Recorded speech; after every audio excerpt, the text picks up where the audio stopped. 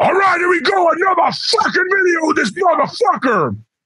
And as we talked about, we have fucking Vincent Crowley here himself from fucking Acheron, the Vincent Crowley Band, Infidel Reich, and others. Welcome. Thanks for having me, brother. Yeah, we're definitely glad to have you on here. As you, I'm sure you watched the Acheron video I did the other day. You know, definitely been a long-time fan of the band, so it's very cool for sure. Absolutely. I appreciate the support, man. Well, it's well deserved. You have definitely a lengthy history in the scene, the industry, whatever you want to call it. Before we get into that, if any of you motherfuckers don't know, Vincent Crowley does have a YouTube channel, which if you haven't checked it out, I highly suggest you look at it because it's very cool. It's him answering questions and whatnot, but there's also a shit ton of music videos and other stuff. Vince, if you want to talk a little bit about your channel, whatever you want to say. Yeah, well, I started my channel years ago just to kind of post, obviously, the music videos or some live stuff. And I've noticed with, you know, back in the day, people used to write letters. You know, we had the snail mail and you could answer questions like that. Later, it became email. Now it's all this social media shit. And I do have the Facebook crap, but I try not to be on there that much. And I just do the necessities, and you just get swamped with stuff. So I figured do a series of Q&As that I could answer on YouTube and have people actually see what's going on and kind of go over old stories and present stuff that's going on and talk about various topics that people want to ask me about. So it's been really cool. It's definitely been an eye opener to see all these metal channels out there. I stumbled across yours. I was watching Justin J Dog's channel, and usually in the morning I get up, do a workout downstairs, and I have my TV on, and I just watch whatever. And I heard you coming on screaming. I was like, oh, this shit's fucking awesome, man. So I gotta check this out, you know? So checked out your band. I really dug it. And you know, it along with this, you're linked to other, you know, metal sites. And it gave me a feeling of like back in the old days when we used to, you know, write to each other and, you know, be in contact and support each other. So this is kind of me giving back to the scene like Dave gave to me, you know? Actually, that's a good point. I know we were talking through email, and I think it was a great analogy what you said about how these YouTube channels pretty much are like the old days of the zines. I mean, it's just individuals doing reviews and whatever, but it's just on a video format versus the snail mail bullshit and doing the zines and whatnot. So it is. I never really thought about it, but that's an excellent way to put it because it truly is. Yeah, I mean. It's the contact, you know, because, you know, there's people out there, there's fans, there's bands and stuff. And, you know, there's a lot of people out there with attitudes. There's a lot of trolls. There's a lot of assholes that just want to talk shit about the scene, and or bands or whatever. We could give two shits about that. I think if they want to waste their energy, let them fucking do it. I get a fucking kick out of it. But for the people that are actually trying to support the music and link other like-minded individuals, this is a cool way to do it. I wish more people did it actually, because information is controlled now, especially on social media. Yeah. Not that YouTube is perfect, because YouTube does censorship too, but at least you can get most of your stuff out there, and you're not like pushed to the same 20 people all the time, like a Facebook or whatever shit that's out there. So I think this is definitely the best way to go. And I implore everybody to, you know, do something if they can. Yeah, it really is cool because there are some good channels out there, and I've met some really cool people that I can watch somebody's video and I can tell, all right, I could probably hang out with this person. This person, I'd probably knock the shit out of them if I was in person. And you can just tell, and there are people like that, but there are some really cool people, and people are very passionate about the music and they like the real stuff, not just a bunch of bullshit. But yeah, actually, before we move on about your channel, I know you mentioned you're going to do a series of Acheron, like history videos, which I'm looking forward to. I think it's going to be really good. If you want to touch upon that. Yeah, it's going to take a while, but my goal was I'm working with somebody on a book, and it's going to be called 30 Years of Pure Hell. And it's basically going to be about my time in Acheron. Now, before that comes out, I would like to kind of document a lot of stuff from the very beginning to the very end, and, interview some old members, discuss with some fans what they thought about some stuff, albums and such, and just get a vast kind of history of what that band entailed. A lot of people, and like you mentioned, you sometimes are into a band when they first come out, and then, more bands come out and you might lose touch with what they're doing at the time, because there's a lot of music out there. After Rites of the Black Mass, we did, quite a few albums after that, and different fans in different eras and stuff. And I figured compile it to let people know this is where it started, this is where it ended. It was definitely a evolution of music and sound and everything, but we kind of kept the core roots of what it was meant to be in the first place. Yeah, that video series would be really cool, because Acheron definitely has the lineage to cover that, and also enough to cover a whole fucking book. So yeah, I think that'd be a really cool thing to touch upon, because most people who are watching this video should probably already know about Acheron. Just when I posted that video, tons of people commented how they love Rites of the Black Mass, and everybody knows this shit, and everybody should know that you were in Nocturnus before this, so you definitely have had some history. So I think it's really cool. It kind of reminds me of a few years back, Anthrax actually did a series of videos kind of like that, where they would cover each little 20-minute or 20-minute set video, whatever, and they would cover each album and the history of it. And I think in your case, it could be even more interesting, because it's the underground, the real shit. So I think it's a really smart and cool idea. I think a lot of people will be very interested to see it. I know I am. That's cool. Yeah, I still get tons of, Acheron isn't technically together anymore. Put that to rest at the end of 2018. I always tell people, if there comes a time to make maybe a special recording or release, that would definitely, I wouldn't have a problem with it. But, as for shows and full length albums, I'm not really interested in doing that anymore. But I definitely get tons of questions about that band. So this is kind of just a way to answer those questions and give people all those stories that they've been wanting to hear. Yeah, it's cool, because prior to you starting doing your newer videos of you talking and whatnot, I had watched your channel before, just watching the concerts and the music videos. So it's very cool. And actually, I have to also say too, that is because I'm all about, I think extreme music is a very visual medium, and I like that you do music videos. A lot of people think that's corny, but we do them too. I think it's important. When I see a band do a music video, I feel that it truly shows more of their creative approach, and it tells me that the bands are serious too. They're not just putting out a CD with some little piece of shit cover and you put some time into it. So I definitely applaud you for that, because I like that kind of shit.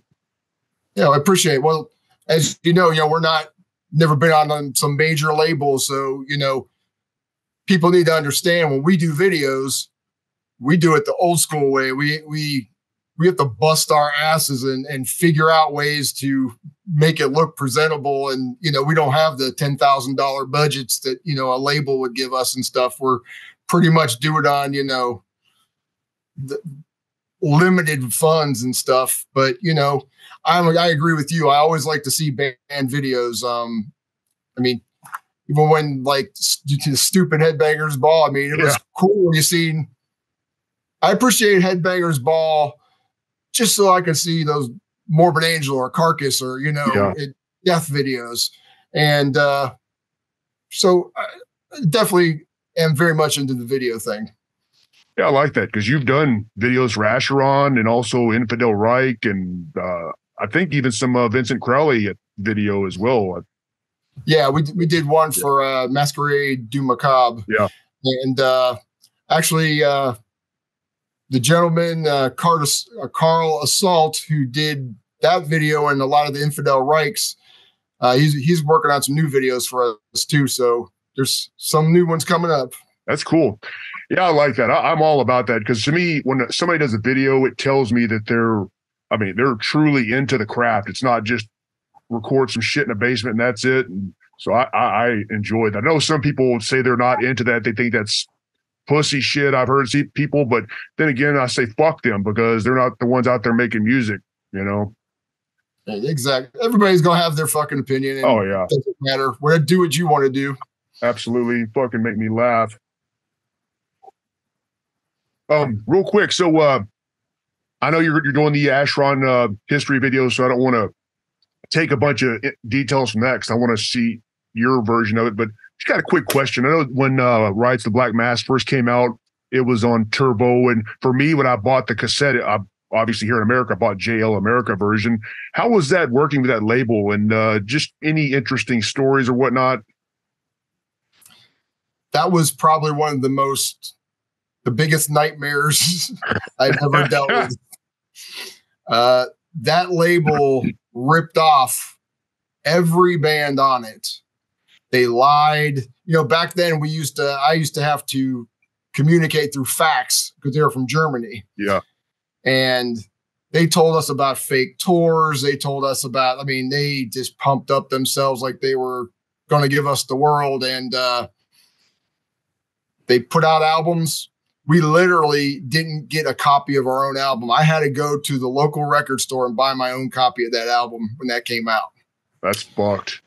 Yeah. And then JL America put out some stuff and they did, if you compare it to the Turbo version, it's very amateurish. They at least got it out to the stores and a lot of the mail order, and a lot of people did pick it up. But they didn't really do a good job with the layouts and stuff like that. They kind of generic it. And later they ripped us off too. You never heard from them again. So, that was a great beginning to know exactly what the industry was about. Yeah. It's kind of interesting because I remember back then when JL America came out, they seemed to be like they were trying to really push themselves as a serious label because they had ads in all the magazines and whatnot.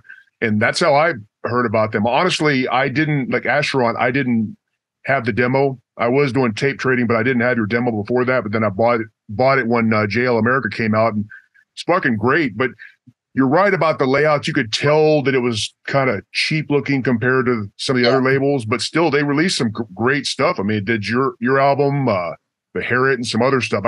Bought a ton. Actually, just about everything they released, I bought it back then because it was some pretty cool bands on there. But yeah, the packaging was kind of shitty, but yeah, it is what it is. It did help catapult us, and got the name out there, got people to be able to pick up the album and stuff like that. But Turbo actually, they went out of business and they came back 2 different times under different names, releasing those same albums and making money off of them and then going back under again. And it was like a big scam. And yeah, one thing people have to understand, read those contracts before you sign them. They're a major thing. Yeah, I know. That's why with our shit so far, we've just been releasing it ourselves because it's worked pretty well so far. Eventually probably work with a label, but right now we have everything under control of ourselves and no fucking weird shit going on. Right. So, but anyway, yeah, it's about you. So, but yeah, I for me, it was great. And I know you probably watched the video I did about Acheron about when I first listened to him, and this was 92. So I was a senior in high school, bought that. And there was other guy I mentioned in the video that was obsessed.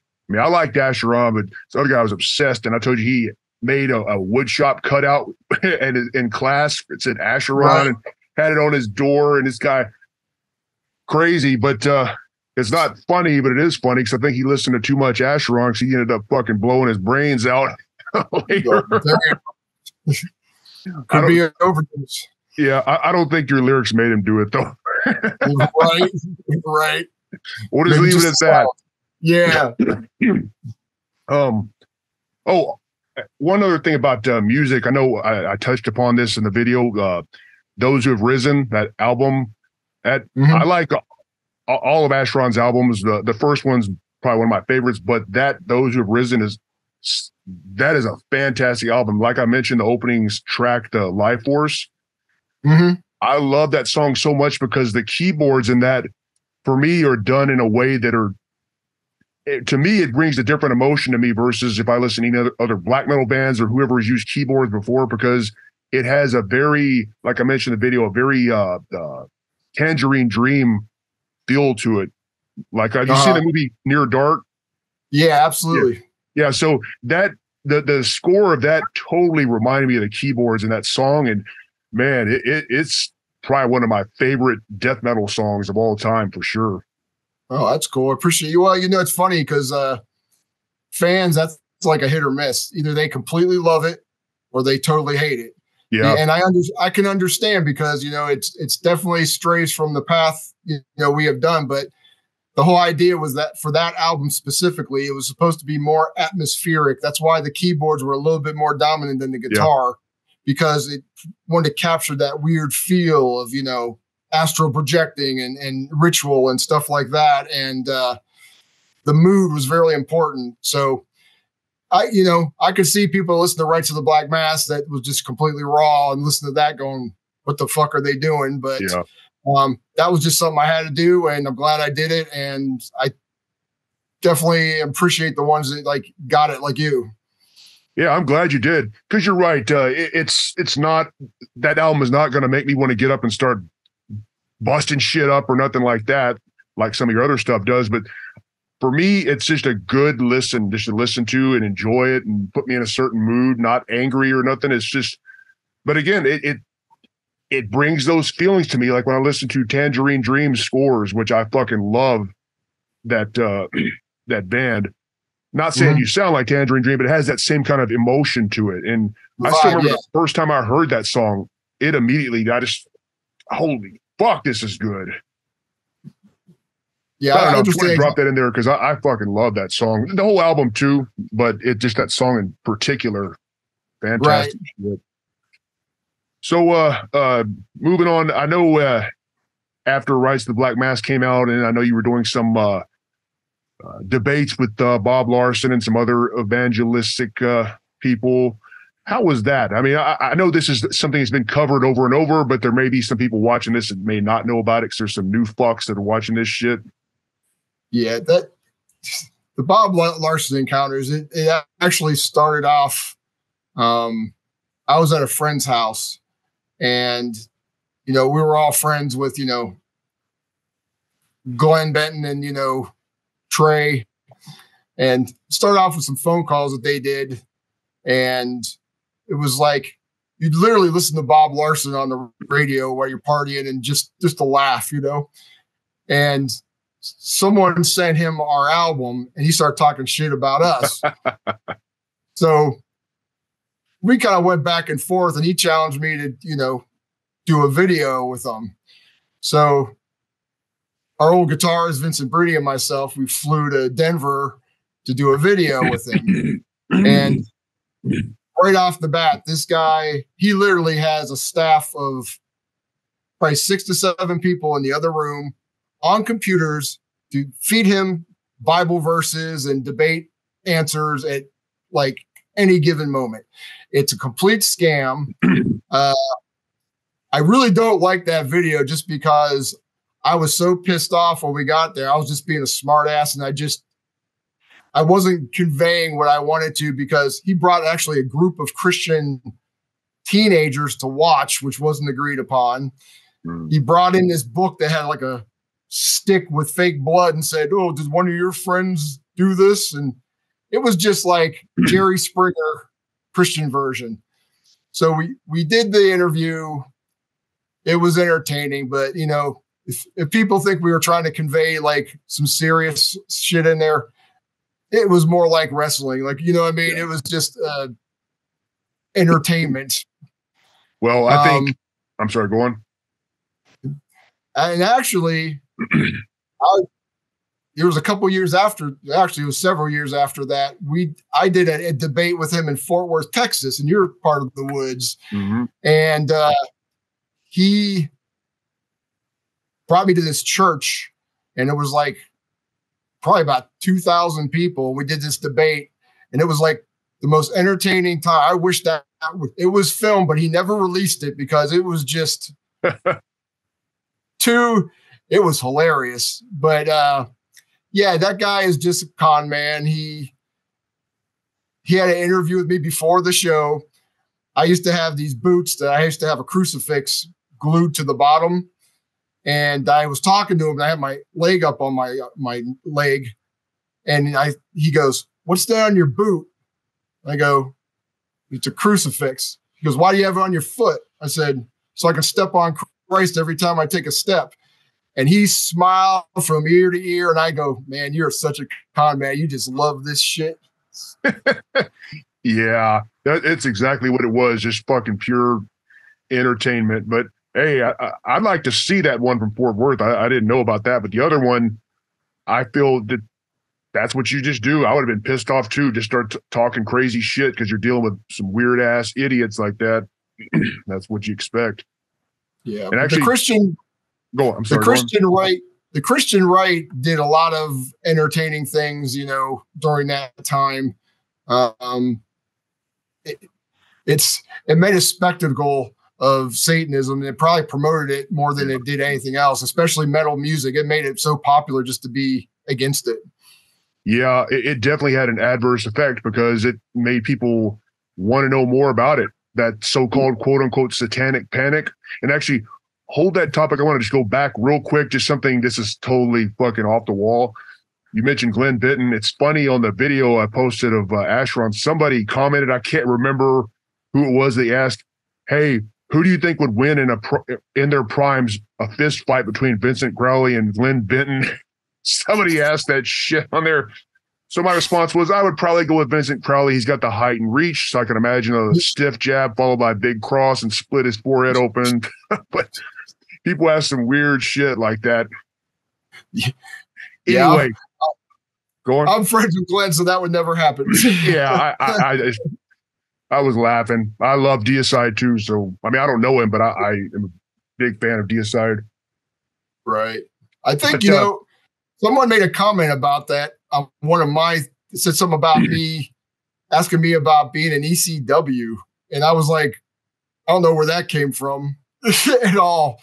And I told them the only link I have to ECW is I was friends with the Sinister Minister that was in ECW at the time. We were pretty good friends when I lived in Florida. And that's the only thing. I don't know how that rumor started popping up. That was kind of a weird thing. Well, it's funny how stuff happens, because actually in that comment that person made, they did ask about, about his ECW roots, and they said that too. And my mind was like, what? I didn't know what the fuck he was talking about. Anyway, but that's cool. Actually, you said we're kind of jump around topics. I do want to get back to that satanic panic. This is kind of off the wall. Well, not off the wall, but you mentioned you work out, because I got to say, you definitely you keep up. You have a youthful appearance. I'm assuming you do train and work out. What are you, about 54 now or something? I'm 55. 55. So you see, that's a good thing. I'm 49. I'm right behind you, but not up there. But staying active and working out, it definitely makes a big difference versus someone looking youthful versus some old ragged piece of shit. Because I know people I know my age look like fucking dog shit. I'm sure you do as well. So what do you do to stay active? I try to work out like at least 5 times a week. I do lighter weights now because, it's I've had injuries throughout the years of lifting. So I'm not trying to get big anymore. I'm just, trying to stay healthy. Plus I do physical work in my job. So, that kind of keeps it too. I've also, last 10 years, I pretty much don't drink anymore or do anything, I try to keep kind of healthy as much as I can, because it's almost like when you're doing music, when you're getting older, you got to step up against these young kids, man. Yeah. If no one wants to see some old man, gimping out and, looking like shit, I want to make sure, just like wrestling or any UFC or stuff, if someone's going to be past their prime, you definitely have to fucking take care of yourself more and, put more into yourself to give those people what they want to see. Yeah, absolutely. Well, you do have a youthful look because that's a lot of people just take that for granted. And before you know it, they are barely 50 years old and look like a piece of dog shit, or they're about half dead and can't even sit on the floor and get back up. So I commend you. And like I said, I try to do the same thing. I've been an athlete since 1986 and never stopped. And even today, I still work out because I don't want to be that old piece of shit that can't even fucking move or nothing like that. Oh, absolutely. No, I agree. It's like, you know, you see these people like say shit with age. It's like, you know, I see 30-year-olds that look like they're fucking 100, you know, it's just like, it's crazy. So. Yeah, I agree 100%. They say, everybody tells me, oh, I'm getting old. Like, motherfucker, you're getting old. I'm not. I don't feel that way. I like to, because if I don't work out, if I don't eat a certain way, I feel like fucking shit. Like I feel lazy and lethargic, and I don't want that. Not at all. So anyway, that's good. Yeah, it's I like to talk to other people that train, because I know I do videos at J-Dog too, and we talk about working out and athletics and stuff like that. So that's cool, and it shows on you. So give yourself a pat on the back. Appreciate it. But yeah, anyway, so go back to the Satanic Panic. It's kind of interesting about how in the 80s it was a Christian right about doing that was the cancel culture, so to speak. And now the paradigm has shifted where now it's more of a left-wing thing where they're looking for every little thing to cancel. It's kind of interesting of how the new rebellion is almost like being more, I don't want to say right-wing, not right-wing, but more against this cancel culture, woke shit, or whatever they want to call it.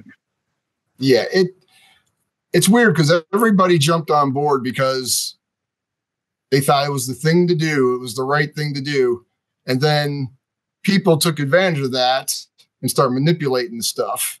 If you didn't agree with a certain idea or format that was for a certain position on that side, boom, you're a Nazi.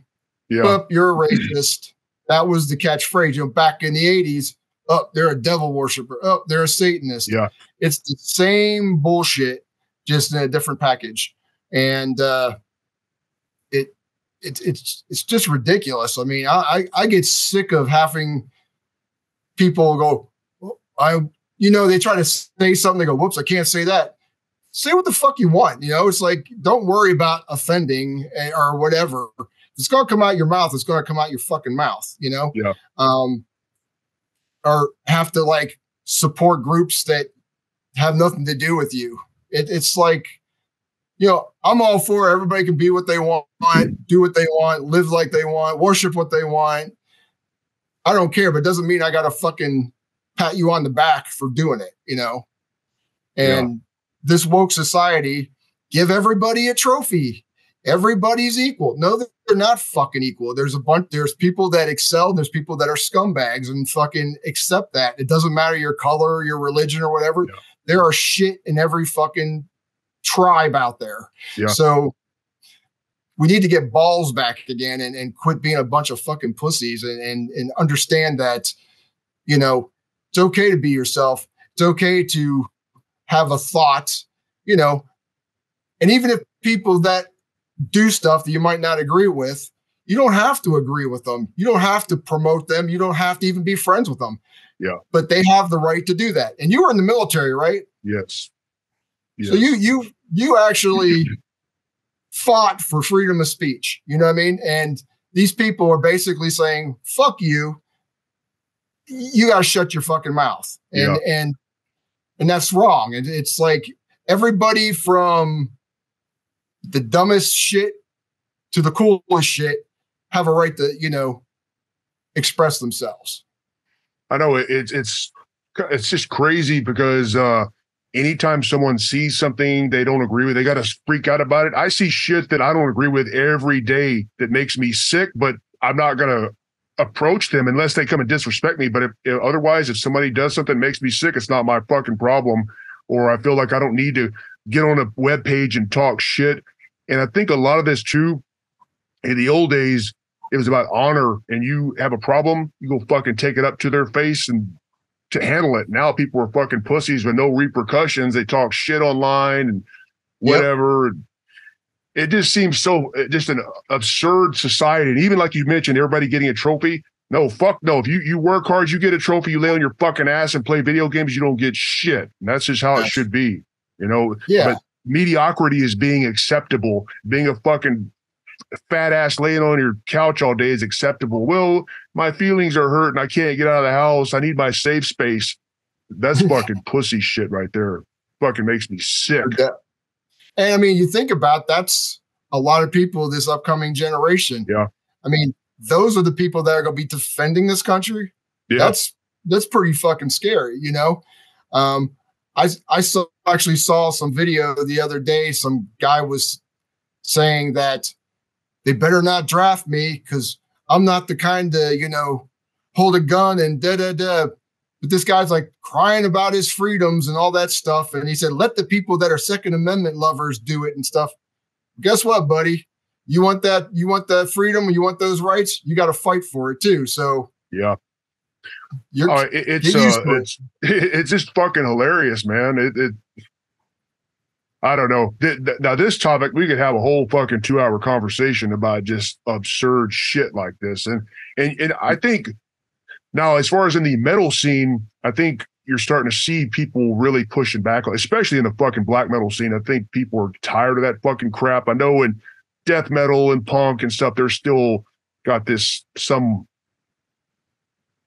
bullshit they still follow, but I think black metal is definitely pushing back. I see a lot against that kind of crap. Mm. Well, but, the problem is it's like they start labeling bands like this NSBM. Yeah. And it's like, I've seen people labeled as that. I like look at these lists and go, who the fuck are they getting this idea from? I mean, yeah. 99% of those bands have nothing to do with that. And there are, you know, it always killed me is bands that are actual Nazis or racists and stuff. They're pretty forward about their beliefs. They're pretty forward about what they're into. They don't hide behind something just to sneak in some little thing.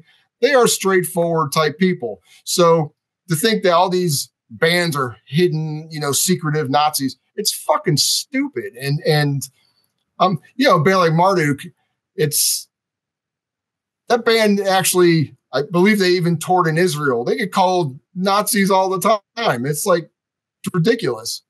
Yeah, it is because it is fucking stupid. I mean, you're right. Everybody, this person is NSBM.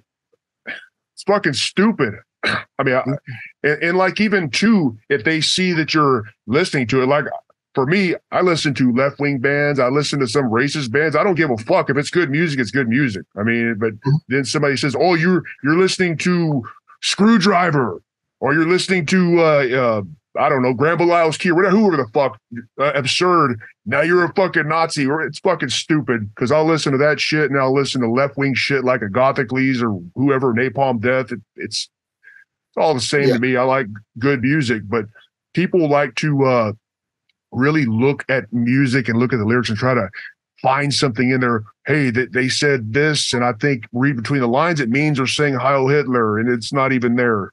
It's pretty fucking comical to me. It's just crazy. Well, I mean, and it's funny because, you know, it's always these underground bands they go after. Go listen to some of this hip hop. They got the most racist shit in there, and no one says anything about that. Yeah. And does it offend me? I could give two shits. I mean, you know what I mean? It's like, that's their freedom. If they feel that way or they want to express, let them. I don't have to listen to them. It's like, it's real simple. And it's just like anything else. If you don't let people express themselves, you're basically becoming a fascist kind of place. Like I had a question on one of my last videos. They're asking me what I thought about communism and I remember National Socialism. And it's like, neither one has anything to do with me because I think they're both controlling things. And so when you think about it, a lot of these people that hate the Nazis, they're commies and they're the same shit. They just act like they're united. So the whole satanic idea is, yourself, your own people, as better watch when I say people, because they'll say that's racist for saying, people within your friends and such and family. Those are the things that matter. And you just don't like embrace everybody, because come on, fucking most people hate other people. It's like mankind is the most fucking hateful creature in the world. That is a very good point, because I truly feel humans in general are inherently evil. They really are. I mean, you think about this, anybody, they like to see sensationalism, like to see negativity, or the average person, if you tell them, hey, so-and-so, they just caught AIDS or whatever, they're dying. Somebody kind of, in a way, kind of gets excited about, oh, really? And they act like they're sad, but they kind of get excited about it too, which seems fucked up. But that's how, it's just how people think. It's how many times have you seen a car accident? How many cars rubberneck to see that shit? Exactly. They are enthralled in seeing the death of someone else or something getting hurt, or we're morbid creatures. That's just the way it is. Yeah.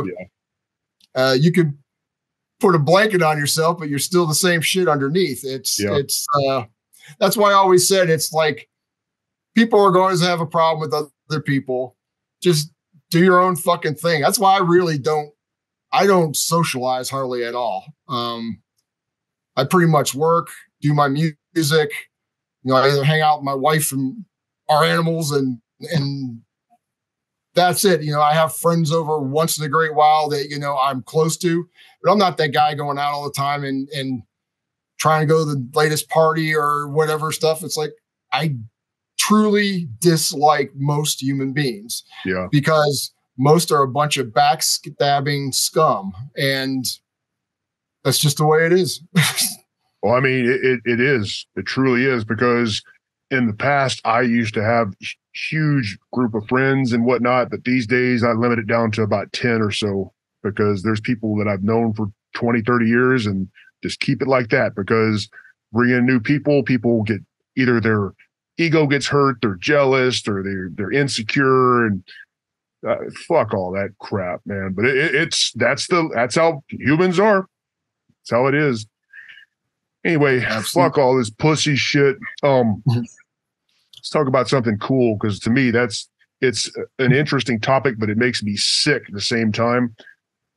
Something cool. So we talked about the satanic panic and everything, and the thing about how metal and also horror kind of goes hand in hand. I know you've talked about horror movies and whatnot. Actually, before we go into this, I know you had talked about somebody asked you a question about Terrifier, those movies. Mm-hmm. I know you even had the shirt on.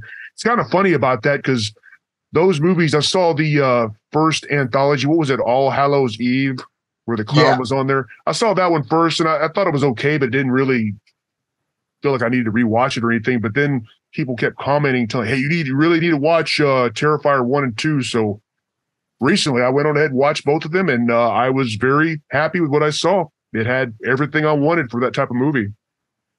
Yeah, it was like the All Hallows Eve was kind of like, just kind of introducing, I think, the character. Yeah. But when Terrifier, that first one came, I was like, wow, this is what I kind of missed, because I thought that the Hatchet movies were entertaining, but some of the effects were pretty cheesy. The gore was kind of cheesy, but I still liked it because it was ridiculous.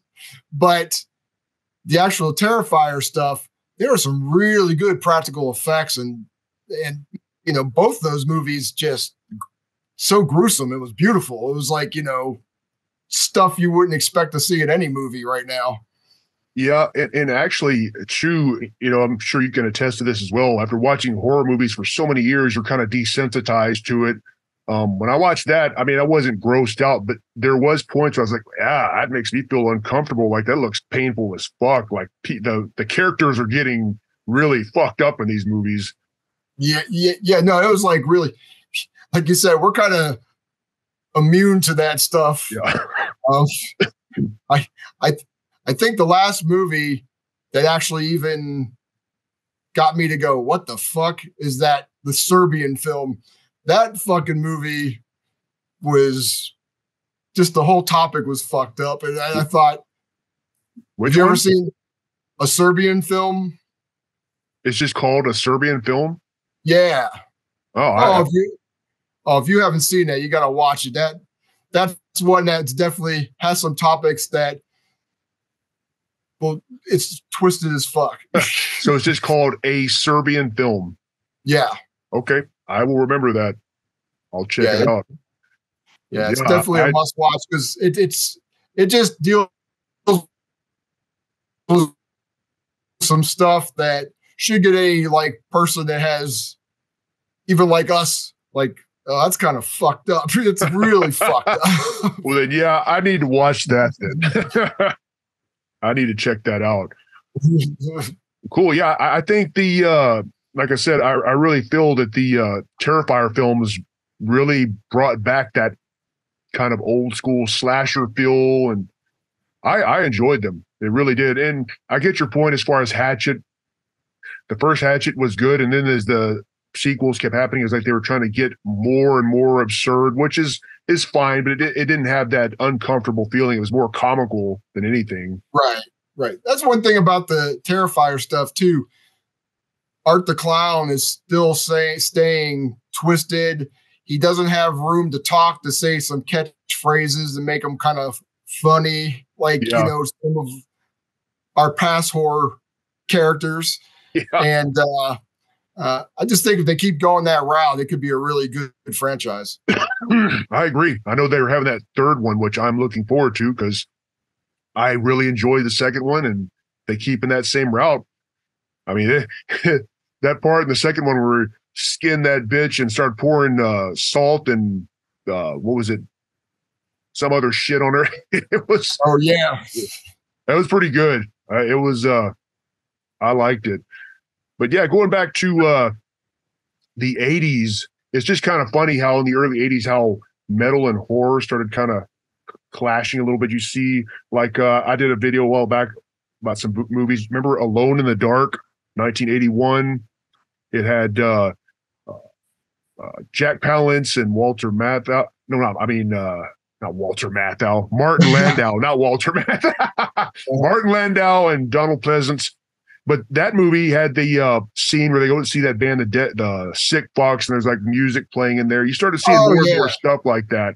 And then remember, even though it's not a horror movie, but Dungeon Master, it had Wasp was on there. Yeah. And that was really cool because I was a kid back then and I knew of Wasp, but that was the first time I actually seen them kind of in action playing, so to speak. So it was pretty cool. I think metal and horror just go hand in hand for the most part. And, you know, when I started my new band, Vincent Crowley, that was one direction that I've always wanted to write about. Not just like a lyrics that are talking about one thing, but I wanted to tell almost like watching a movie. Like if you listen to the song, it's almost like watching a movie or a short, and it brings you into that element and gives you the feel of the story. I've really enjoyed Star News. Our new album, we even went a little bit further with the storytelling and all the horror stuff. The first album was more based on death stories, and this one goes a little bit more on horror. And I just love doing that. And that's just like something I'm really passionate about doing right now. So I really think metal and horror go fucking hand in hand for sure. Well, yeah, I definitely agree that Vincent Crowley Beyond Acheron album definitely has that feel to it. Again, that's another one of those albums where I don't necessarily want to get up and start a circle pit to it, but it does create a certain sense of feeling. There's some really cool riffs, cool leads on there. And it's, I think it's a really damn good album. Really good LP. So I look forward to more stuff in that vein for sure. But yeah, 80s stuff. Remember this is early on too. Remember The Devil's Reign? Ernest Borgnine? Oh yeah. Yep. William Shatner was in that too. Yes, and Tom Skerritt. Yep. Anton LaVey. Yeah, he did. He had that fucking helmet on. Yep. Yes. It's funny, that movie, I saw that as a kid, and so it came out, I think 81. It was either late 70s or early 80s. I can't remember, but I saw the movie probably in 1982 when it was on regular TV. And I remember staying up and watching it. And then when Ernest Borgnine turned into the devil, I thought that was so cool, but I was scared at the same time. Right. I always found it was funny, when I was in the Church of Satan, you hear different facts and information. And I always thought it was funny that I guess LaVey was really good friends with Eddie Albert. Oh, really? Yeah. They were like really good friends. Actually, that's interesting too, because that movie was kind of a low budget movie, but it had a pretty damn good cast on there. I mean, Ernest Borgnine, Eddie Albert, they were already established stars. I know Tom Skerritt was still starting up back then, and John Travolta, his little cameo on there. And like 3 seconds. Yeah, no, they barely show him. But yeah, I watched that. When their eyes were blacked out, man, that shit freaked me out as a kid. I was pretty scared of that. I look at it now and think that's not even fucking scary at all. But it's a cool movie. I watch it pretty often still. Yeah, it's great. It's funny that back then too, that after The Exorcist came out, all these satanic movies started coming out. You remember the Manitou? Oh yeah, absolutely. With fucking Tony Curtis. I actually watched that on like Creature Feature on a Saturday when it came out. It was like the big shit, the Indian spear coming out the back and stuff. Yeah, that was a great movie. It is, man. That little fucking midget Indian creature on there. Yeah. Wait, I better say Native American. Sorry. And little person. Yeah, that little person, the little midget Indian. But man, that was a great, just absurd movie. And another one, as a kid, I saw it back then and I was fucking scared as shit of it. Now I look at it and it's just comical as fuck. Yeah. Last night we actually watched Trick or Treat. You remember that one with Sammy Kerr? Oh, yes. Yeah, that's we were having a discussion. Me and my wife was like, they always made metalheads like these nerdy guys that, getting picked on and shit. It's like, I don't recall any metalheads that really got picked on in high school and shit. Usually, it was just kind of weird. That is a good point, because they usually say, oh, people get into metal because they needed a belonging and they, were outcasts. Same thing. In high school, nobody fucking picked on us. Shit, we fucking whipped people's asses. I mean, it wasn't like a bunch of fucking nerds getting into it. That's something I never understood, because there are people like that, but for me, I can't relate to that at all.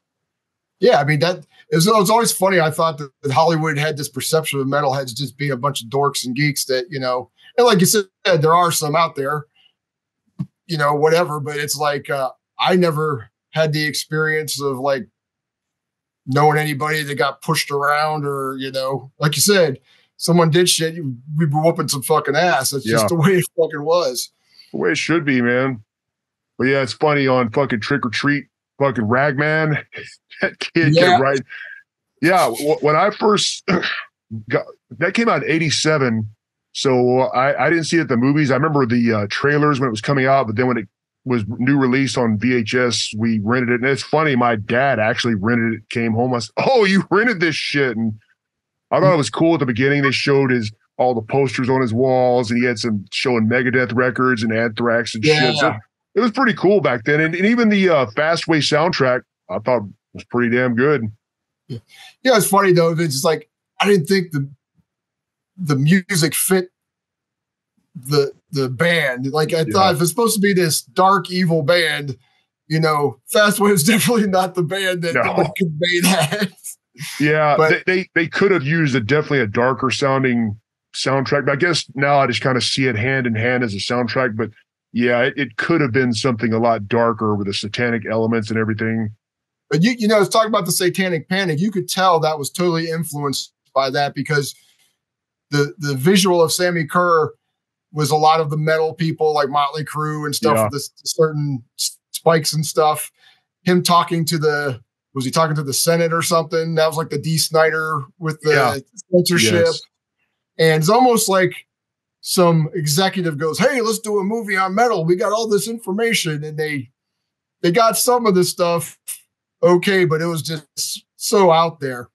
I always thought, and correct me if I'm wrong, but that would be a good movie to remake, but make it a dark fucking movie. Yeah. And the kid and the ragman character does what he wants to do at the end. He doesn't like back out. He gets rid of all those people and enjoys it. Make it a real dark, movie like that. If I ever was a director, I'd do that. Actually, I agree. Normally, I'm not so much into remakes, but if done right, I mean, take it from a fucking death or black metal approach to it and make this kid like he's a fucking dangerous as fuck kind of guy. That could definitely be a damn good movie if done right. Yeah, sure. Absolutely. Man, yeah, that'd be a good idea. But you're right. It definitely was, they were playing off the current situation back then. He even had Ozzy Osbourne as a fucking preacher. Yeah, it was fucking hilarious.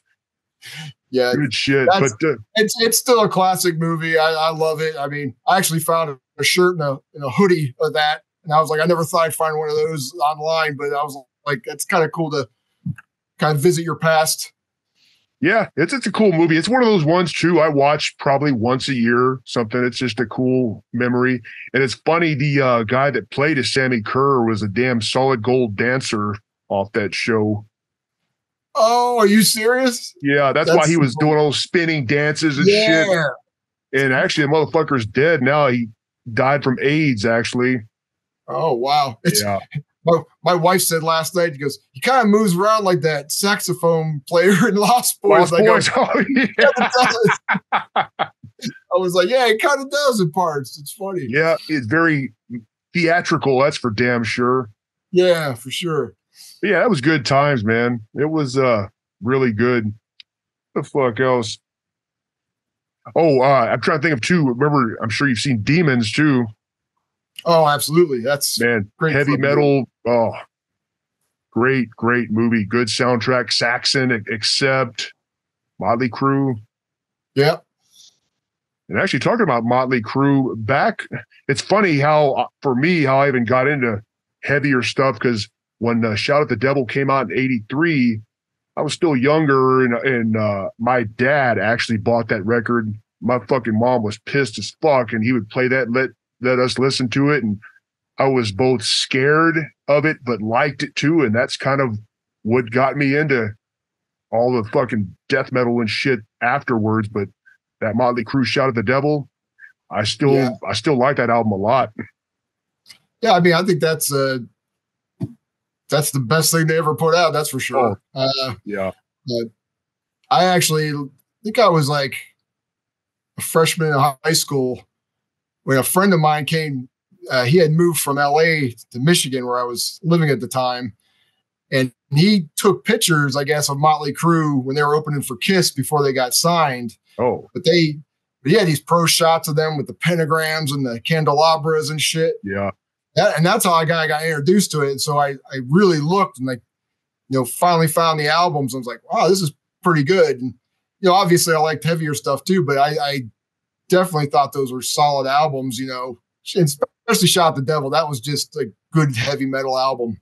Yeah, it is. And I like the production. It's very dark sounding. And then the way it even starts off, that intro in the beginning, then it goes into Shout at the Devil. I thought such a great intro. And then after that, the next album, I can't remember if it was Theater of Pain, or I think Theater of Pain was next, and it was just like crap compared to Shout at the Devil. They were trying to go more commercial and glam. Fucking crazy shit. But yeah, Demons, though, very good stuff. Very good. Absolutely. But yeah, so what else? Anything else? When's the you said so there's a new Vincent Crowley you're working on that's about to be released, or? Yeah, actually the album's been done for quite a while now. We were in the studio finishing mixing, and it kind of didn't make the deadline to get out this year. So it will be released February 23rd of next year. Okay.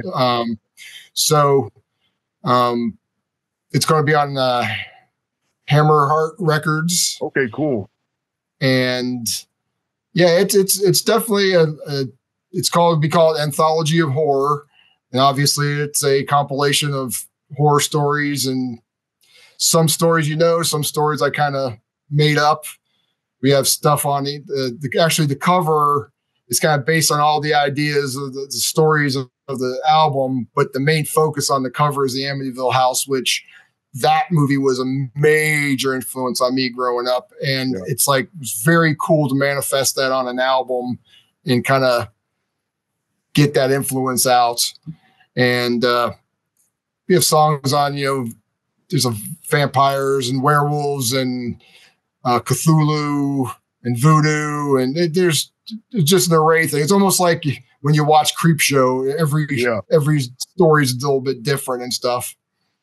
Yeah, I think you had mentioned in one of your videos that you're using the same artist that did the other cover is doing the artwork for this one as well. Yeah, Timo Wars, and he's from Germany. He did all the Acheron albums back in the 2000s that we put out. And actually, interesting note is he saw my last video. And he goes, "Did you know I did one of the Terrifier? Was it All Hallows Eve Blu-ray art? For that movie." So I was like, "Oh, that's pretty cool. He did that." So yeah, he'll be doing the art on this. That is pretty impressive. So I guess he's pretty prolific with what he's doing.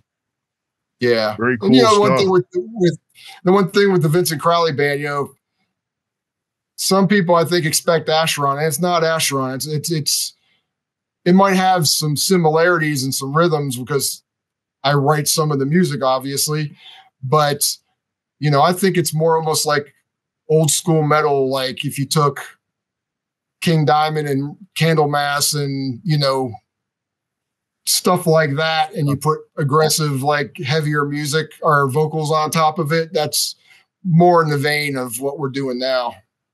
Yeah, I could definitely agree with that. I could definitely agree with that because that's how I feel. It feels like just like a classic heavy metal album, but still like death metal. It's got the good vocals to it. So again, it doesn't make me want to get up and start tearing the house up. It puts me in a good. I just love the feeling it puts me in. I think I might have even mentioned this in the video, but that Vincent Crowley album, I like to listen to that in my car if I want to. Like, I went the other day. I drove somewhere and I listened to the whole album from beginning to end, and that's the way to listen to that album. You ask me. It's not just like singles. It's more of listen to the whole thing together. It kind of works cohesive for me. Because I'm not going to get a song off that and put it on a playlist. If I'm going to listen to it, I'm going to listen to the whole thing. Right, and that's cool. You said that because it was meant to be like that. It was meant to goes from the intro, which is kind of presenting the heartbeat, and then at the end of the album, it's dying off. It's meant to be a journey, to kind of go through. Not all people are going to like that type of stuff, but that's where my head's at now. It's almost like we talked about, making it like a movie or a short story film. I want the listener not to get up and go crazy. I just want to get in a dark space and kind of feel the story being told and kind of get in there. So it's definitely a different type of vibe for, people to check out. I think it works because I love horror movies and whatnot. And also, too, one other thing what I always liked about Acheron, I know I mentioned this before about how a lot of stuff is more mid-tempo. There are faster stuff, but another thing, too, I felt that stands out for Acheron is the vocals. Because for me, when I hear your vocals, I can immediately identify with them. And they're deep and raspy, but they're still, I can understand them. A lot of bands just don't even do the syllables and make the sounds, which I like that, too, but in Acheron, It was always very distinct as far as the pronunciation of the words and whatnot, which I thought was cool. Yeah, I definitely hearing you write lyrics. You want to make sure people understand them. And I tried to do it, and you'll tell on albums I experimented with vocals just to kind of keep the heaviness or make sure the vocals were pronounced well. The new Vincent Crowley stuff, as you can tell, I definitely experiment with my vocals. I do the high ones in some songs. I do the deep ones mixed in. I do a lot of layering to give a certain feel. I might do a heavy voice with a spoken underneath to give it kind of like a haunting feel. And so I put a lot more work into what I'm doing now, but it's kind of cool. Like everything I've learned kind of from in the past, I kind of took into my arsenal and kind of apply it now. So Well, yeah, that's definitely a good explanation because it definitely feels like a very a seasoned album. Like it's a very mature. That sounds kind of fucking stupid, but it sounds very mature. Like it's not some fucking 18-year-old kids. It's somebody that's, you know, refined their craft, and you're not worried about trying to just be so full of testosterone and fucking blasting the whole time. It's just more about Right. the emotion, the experience, and that's what I want to hear in some albums. And for that, it checks off those things for me. It works.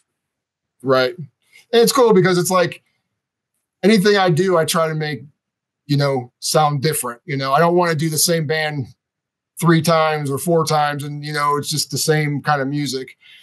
And my aggression is Infidel Reich. We get out all that testosterone on that. We get the aggression and the rawness and stuff. And it's cool to do something different. And because this point in my career,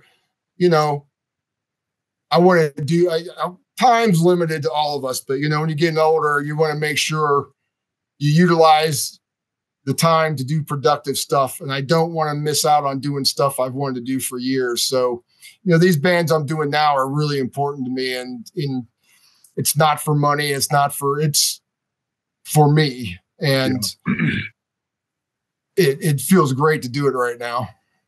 Well, all your releases definitely have their own feeling to it. Because when I listen to early Acheron album versus a later one, they don't sound the same. You can tell it's the same band, but they don't. They have their own character. And also talking about Infidel Reich, it's kind of funny when that first EP came out.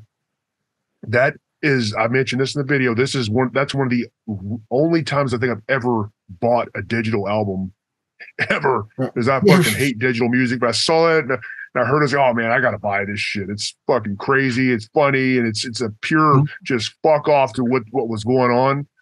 Right. And of course, it was comical how people saw the cover and automatically thought, "Oh, this is a fucking Nazi band," which it wasn't. It was just fucking hilarious. So it was as they call that term, trolling people. That was a big time right there. It was. That's why it's like it was an experiment, and Acheron did a show in Holland with Asphyx, and Bob, who played drums for Asphyx. We've been friends for years, and we always talked about doing a project. And that whole night we were talking, just, man, what the fuck's wrong with the scene now? There are a bunch of fucking crybabies, and everybody's worried about stuff and shit. So we continued this conversation through emails, and we're like, we need to do something to piss some people off, because it's just, people are just too content now. Bands are submitting and labels are submitting and the music media is submitting. Let's do something. It's almost like give them a book cover that's so offensive, and then you open it up and it's totally not what you expect. And if you didn't read the book and you review it as a bad book, that's your fault for not fucking reading it. And that is a great example, because people just see the cover, some fucking pussy ass motherfucker. Oh my God, this is scary. In reality, it's not even. You would think it's a bunch of Third Reich NS shit, which it wasn't. The lyrics were great. I mean, it was just straight to the point and just a big. It almost had the old punk rock ethos of fuck you, because that for me, when I got into punk early on, I would listen to bands like Fear and stuff, but it was very much a fuck off kind of attitude, which it's not anymore. People are more about socially conscious bullshit now. But I feel like Infidel Reich had that fucking ethos, and it worked. So punk was definitely a big influence on this, especially lyrically, because it used to be back in the day, you questioned the status quo, you questioned the government, you questioned people that were authorities over you. You didn't just be submissive like a bitch and fucking accept things. You question things, and people have gotten to that point where they just get spoon-fed by the media and their leaders, and they support it. I mean, even punk nowadays, how can you call that punk when you just like, the government, get your shot, wear your mask. Yeah. Everybody's a racist. It's like, force these values that the government's sticking down your throats. And that's not punk. Punk was always like questioning everything. Yeah. And I was even fine with the covers. We knew the name was going to trigger Infidel and then, Reich. Yeah. Even though the description of those isn't anything offensive. It's just what you make of it.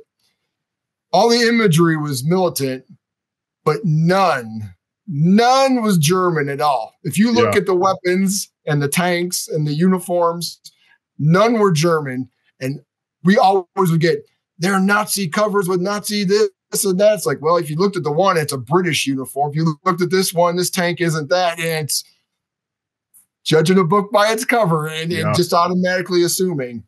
And all the lyrics dealt with things that were happening, things that, some people go, you're anti this or you're anti that. It's like, if we talked about Islam, it was about terrorists. I don't care if someone is Islam. I mean, that's their priority. I mean, their prerogative to be what they want. When you forced your culture and beliefs down people's throats and like kill people, I do have a problem with that. That's what certain songs were about. Songs that like conditioning, it was just questioning. It was using topics that people didn't want to discuss and want to sweep under the table. And that last album literally got shelved because most distributors didn't want to carry it. And the label got threatened by Bandcamp. If they put it out, they were going to take all their releases out on Bandcamp. So it sucks because the album didn't get out that much, but we're also proud that we did that and we actually made that much of a reaction of just speaking the truth. It's funny. Oh, it worked. It worked. I mean, for example, when that first came out, the first EP, I'd gotten it and I was showing some of the other friends, and one guy I showed it to, he hadn't listened to it. I just showed it, hey man, check this out. It's got guys from Acheron and his fix. He looked at the covers. He goes, well, I guess they don't give a fuck anymore, because he automatically thought it was like not that he was offended. He thought it was funny, but he thought it was a racist album. He said, I guess they don't give a fuck anymore. But then he didn't listen to it. He just saw the cover of it. But that's, most people see that and they automatically think one thing versus another. Right. And I always say, if you want to criticize something, fine, but read what you're criticizing. Yeah. Go through. You can say, hey, that name is fucking ridiculous. Hey, fine if you think that, but read the lyrics and then tell me then, are they really that? Or are they just talking about topics that no one wants to talk about? Right. And like I said, we meant to stir the pot. We did. We're not surprised. And, maybe when things die down and people open their mind a little bit, maybe we'll get back together to, record something else. But I think our point was made that you can get canceled and basically not have your stuff out there. And there is no freedom of speech when it comes to that or expression. Yeah. Yeah. It just seems to counter it. It just seems like it counters the whole metal ethos of, free speech, say what you want, offend people. But now even people in the metal scene are crying and policing things, so to speak. Oh, this is so evil. I like this certain band, but I think they're racist, so I can't listen to them. I don't even see how you can be so fucking weak like that. Because again, like I said, I listen to bands that are of all political spectrums, and I don't let them affect me. If there's something I don't agree with, if it's a good band, I'll listen to it. Not going to be fucking weak-minded. Oh my God, if I listen to this, I might go out and if I listen to a gore grind band, I might go out and start killing people. No, not. Just like the music. Right. I don't think most fans in general let bands control their thoughts anyway. So as long as you have an open mind and like I said, if you don't like it, just don't listen to it. When people go after bands and then we're trying to make shit up, you think Marduk had any problems getting all that fucking publicity they fucking got for that shit? Oh yeah. They get free promotion. They always said, any press is good press. So they just hype up these bands and stuff. So it is what it is. Well, at least the thing about it, they just roll with it and kind of whatever. And then they didn't come out and start crying and I'm so sorry if I offended somebody with some imagery. No, fuck that. If you don't like it, go fuck yourself. And at least they, from what I understand and what I saw, they didn't come out and apologize for nothing because they didn't do anything, nothing to apologize for. Yeah. And, you know, and then the other side of the coin, you know, I remember when Acheron got accused of that shit for images we used. And I made a response going, you know, basically saying Acheron's a satanic band. Always has been. We never did this. And then some people go, why did you defend yourself? It's like, I wasn't defending. I was making a statement that don't call me something if I'm not, because I am more than happy to let you know what I believe. You know, right. It's like, I'm not doing some hiding and secret like stuff. I was just making it known. It's like, no, that has nothing to do with, you know, that type of stuff. And this is what the band has always been about. You know, you can't win either side of the coin, you can't win. So, yeah. Actually, that reminds me of something else too. It was an interview you did. It was many years ago. It was on that black metal documentary that Beelzebub made. Yeah. And they were asking different bands about NSBM and white power shit or something. And everybody on there was just, well, I don't, like, they just kind of danced around the question. And your response was, I enjoyed it because you said, well, I can't quote you exactly, but you said something along the lines of, well, if someone's talking about white pride, they do it in an educated way, then I have no problem with it. If it's in a educated way and not just about hate. That wasn't your exact words, but it was something like that. Mm-hmm. And I was like, that's a good answer. You know, not being some fucking pussy. Oh, I'm scared of that. You know, if somebody talks about it, it's in a intelligent way and not just about hate or something. I mean, I think that was a really good response. Yeah, it's, you know, if you're just going to if you're going to put something out and you want to put your beliefs out, at least put it out there either completely ridiculous where people aren't going to take you serious anyway, or at least be educated about it. You know, and I wasn't stating that, you know, I'm standing behind everything that. Oh, yeah, like that. Yeah, I know. But I was just saying that, you know, if that's someone's belief, that's their right to, you know, put that stuff out there. I just always found it just weird that, you know, different races are allowed to embrace their heritage. And then it seems like people of European descent are the bad guys, you know, and I mean, there's bands that just talk about paganism or they talk about, you know, Viking, and they're getting labeled as NSBM. Yeah. It's just stupid, you know? Bands that are fucking racist, and they are very fucking open about it and stuff. Right. So it just comes to the point where it's like, you know, people need to read lyrics and make judgments on reality, not what they want their answer to be. If you know what I mean. Yeah. If I don't like you and I go, well, guess what? He has a skull on his hat. So the Nazis use that, and you know what? He must be a Nazi. Yeah. You know, that's stupid. It is. I mean, it's, you know, just going back to the old punk days of how a lot of the punks used to wear swastikas. Sid Vicious and Susie and the Banshees, she would wear that shit. It was not anything about National Socialism. It was just more of a fuck you kind of thing.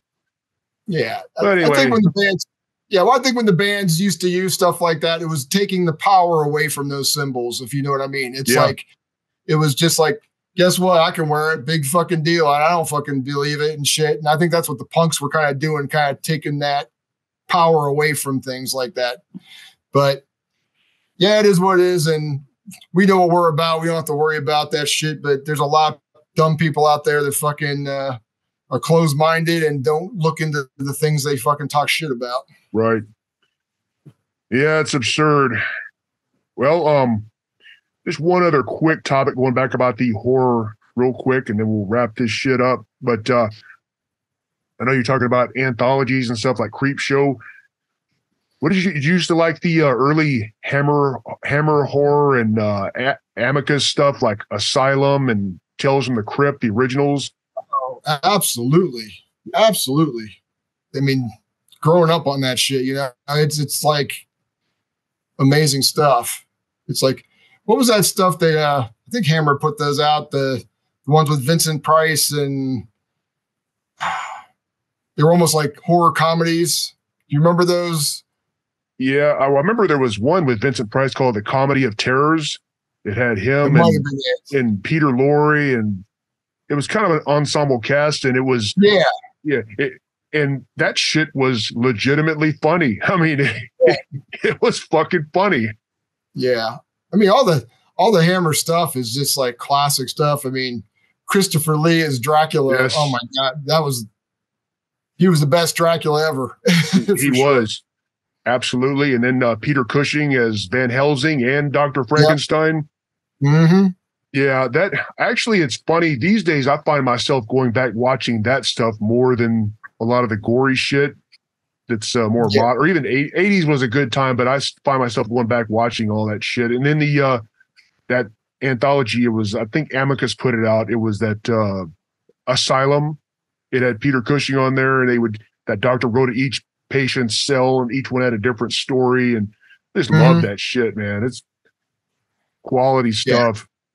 Yeah, Creep Show and Tales from the Crypt, Tales from the Dark Side, all those type of things.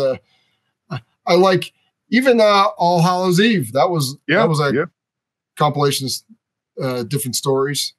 Yeah, I always found that stuff fascinating. Like, I don't know if you remember the old series, The Night Gallery. Yes. Yes. I love that. That was a classic series. Yeah, that was very good. And also something else to a lesser degree was Monsters. It was anthology, but it was just called Monsters. It was very cheap ass shit though, but I don't think I've seen that one. I'll check that out. Yeah, it wasn't as popular as Night Gallery and all that stuff. It was mid to late 80s, kind of cheap shit, but yeah, Night Gallery, and I even like the Twilight Zone and original Outer Limits. Absolutely. Yeah, those are stuff definitely in my youth that, Twilight Zone especially. I loved the stories on there. And then, in the 80s, they even had like the Friday the 13th series with the different stories. And, I think even Freddy Krueger had one on there. I can't remember. Freddy's Nightmares or something. Yeah, Freddy's Nightmares. Yeah. Actually, I liked Freddy's Nightmares because at least Freddy Krueger was involved in it sometimes. But the Friday the 13th series, it was a cool concept in that antique store or whatever. But I was pissed off because there was nothing to do with Crystal Lake or Friday or Jason. That's right. Yeah. It was good, though, but it was kind of a turnoff at first. Right. And then, and then there's stuff like, the X-Files that I really liked. I thought they had some cool stories on there that dealt with like kind of true stories that, people come up with, and like pretty interesting. Yeah, that's good stuff, man. I love those anthology films like that, or even Black Sabbath, the original old one with Boris Karloff. Yeah, great shit, man. Mm-hmm. Well, I mean, this right here, we could talk about it another hour for this shit. That's for damn sure. But guess we'll wrap this up. It's been almost an hour and a half, but I think we've covered some pretty interesting topics. You brought up some stuff about Acheron. I think people would be interested to hear. And as far as the Acheron series you're going to start doing, when do you think the first episode will come out? It probably won't be out for a while because I don't want to rush it, and I'm going to try to get in touch with like all the people I can for that were involved at the time. So it'll probably take a few months for that to get the first one out, and then like probably start banging them out after that.